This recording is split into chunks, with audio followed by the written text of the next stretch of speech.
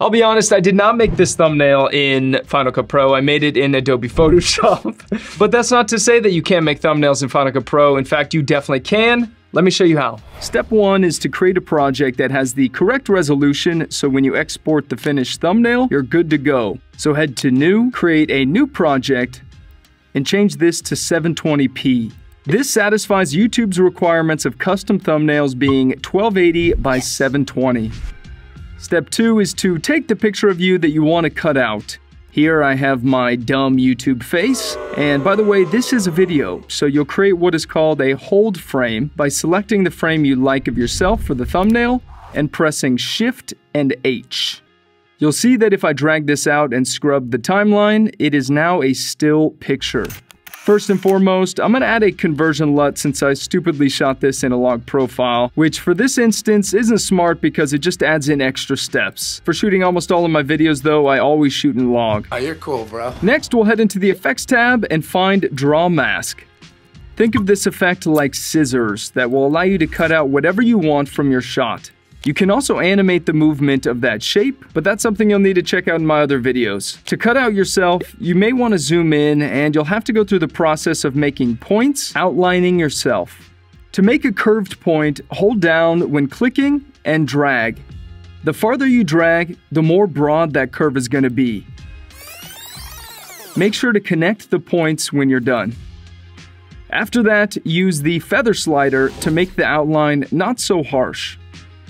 The edges become a little smoother, essentially. Step 3 is to color grade yourself how you want. I'm going to start by opening my color curves and making an S-curve to add more contrast in the image. I'm going to crank up my highlights and midtones by pushing up here, since I really want to stand out in the shot since this is a YouTube thumbnail. But don't push too much or it'll look unnatural. I'll head into my color wheels and I'll add some saturation into my whole image by increasing the global saturation slider here. Then I'll add some teal into my shadows and a little bit of orange into my highlights. Then add the sharpen effect to give yourself some more definition. I'm going to go with 4.0 here. Definitely don't go any higher than 10. I mean, it's crazy that the sharpen effect is so strong. Who would ever even go to 50? 100 is just crazy.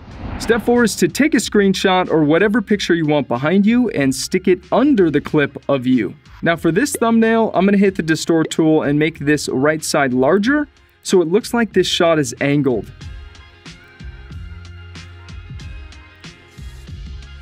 Then I'll add a bit of Gaussian blur to that and adjust the amount. Step 5, let's add this glow effect that I added here in Photoshop. So what I'm going to do is hold Option, select this shot, and drag down. This makes an immediate copy of that clip. I'll increase the size on this shot just a little. Head into your effects window and find Colorize.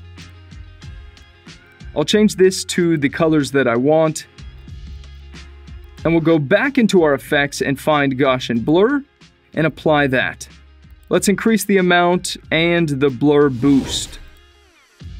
And if the colors seem to have dissipated or changed on you, you can open a color wheels and increase the saturation a bunch and also brighten it up a bit if you need to.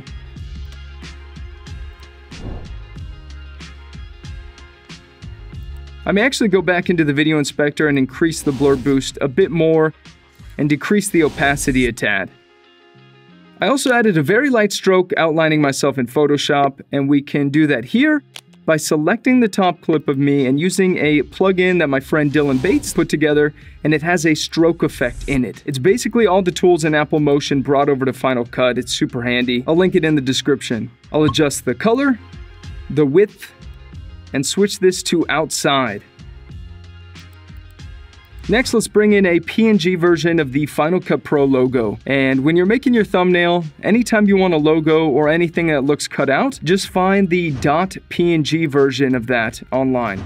I'll press Shift-T to bring up the transform tool, and I'll bring this to the position that I'd like. And we'll hit the distort tool to shape our logo here so it looks like it's flying a different way.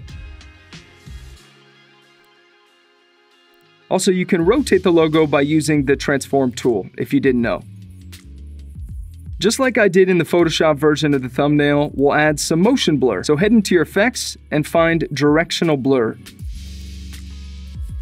Once you apply it, you can just drag here to increase or decrease the intensity of the blur and adjust its direction.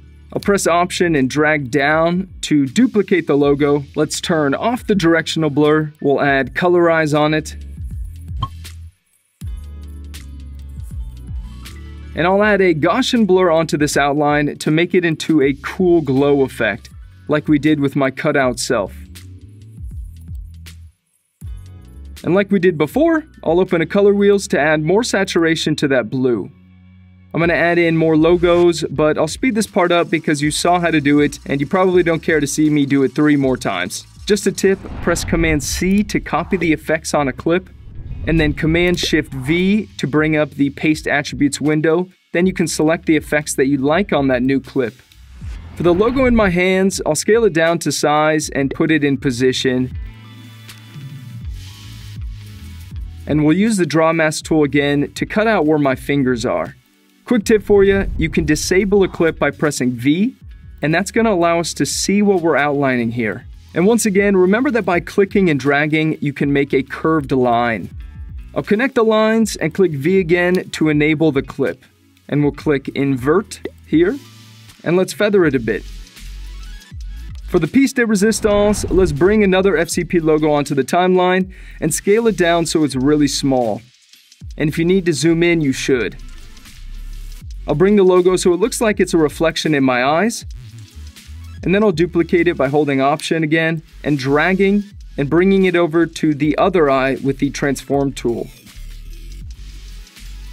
Now you can decrease the opacity on this or change the blend mode of these, but I found that when zoomed out, and especially with small YouTube thumbnails, full 100% opacity doesn't look like too much. Then once you're all done, you'll hit File, Share, to save current frame, and you'll go to Settings and make sure this is a JPEG file. Then hit Next, save it where you want to, and you're done. So what do you think? Do you think you'll use Final Cut to make your own thumbnails? Let me know in the comments below. And if you like this video, hit the thumbs up button, and I will see you guys in the next one. Have a great day.